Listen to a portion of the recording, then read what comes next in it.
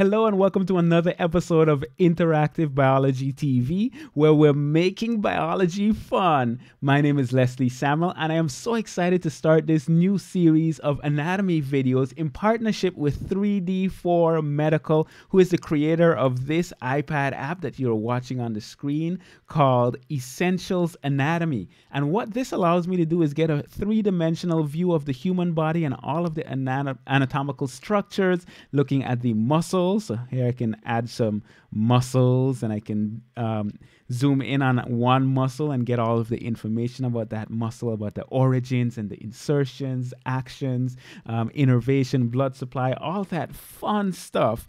I can peel away some of those muscles, and I can get the nerves. I can look at the veins. There's a lot that I can do with this app. If you want to find out more about them, you can head on over to 3d4medical.com. So in this video, what I'm basically going to be doing is looking at the blood supply to the upper extremities. We're going to look at the main arteries that are going to the upper extremities. And in order to do that, what I'm going to do is first I'm going to remove the manubrium and the left clavicle so that we can get a good view of the major arteries as they're coming off of the arch of the aorta. All right, so when I look at the arch of the aorta, this is what I'm going to see. I'm going to see on the left side, well, first I'm going to see that we have three major arteries coming off. On the left side, we're going to have our left subclavian artery, which is the one that I'm coloring in green right now. We're going to have our left common carotid. And then on the right side, we're going to have our brachiocephalic trunk, or you can call that the innominate artery. And that is then going to branch into our right common carotid and our right subclavian. So there's one main difference that you want to pay attention to there. On the left side, the subclavian and the common carotid are coming directly off of the arch of the aorta. On the right side, we have the brachiocephalic trunk, which is then branching into the right common carotid and the right subclavian artery. Okay, so that's as it's coming off of the arch of the aorta. Now, we're going to look on the right side and pay attention to those the major arteries as they're going to the upper extremities. Now, we mentioned the subclavian. Here we have the right subclavian artery. And what's going to happen is as that artery passes different landmarks and goes into different regions, it's going to change names. So the first landmark you want to pay attention to is the first rib. As we pass the lateral border of the first rib, it's going to change from our subclavian artery to our axillary artery. And the axillary artery is in the region of the armpit. The word axilla means armpit. So that axillary artery is going to continue on from the lateral border of the first rib to the lower border of the muscle teres major. So I'm going to add some muscles in here for you to see exactly what I am talking about. Right here, we see this muscle that is highlighted. That muscle is teres major. And as we pass the lower border of teres major, we're going to change from axillary artery to the brachial artery. Okay, so far we have our subclavian artery.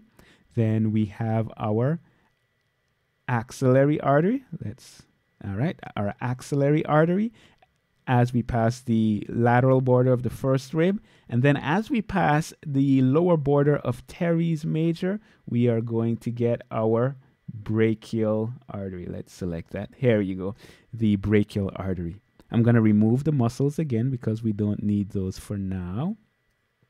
And we're going to continue on. Just to mention really quick, I'm skipping out a bunch of branches, and we're going to get into those branches that are coming off of these major arteries in later videos. But for now, let's continue on down to go into the region of the forearm. So the brachial artery is going through the arm, and that's going to be the main blood supply for the arm muscle.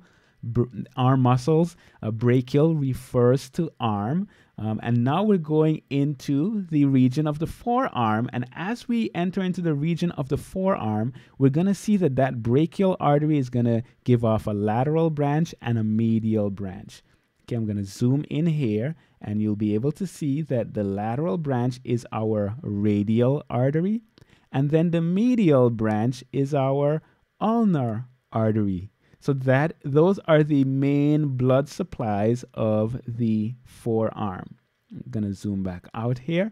And basically, that's all I want to go over in this video. So just to review, what we've looked at so far, we started with our subclavian artery, which is this artery right here. Then we changed into the region of the armpit, which was our axillary artery. And then as we went into the arm, we have our brachial artery.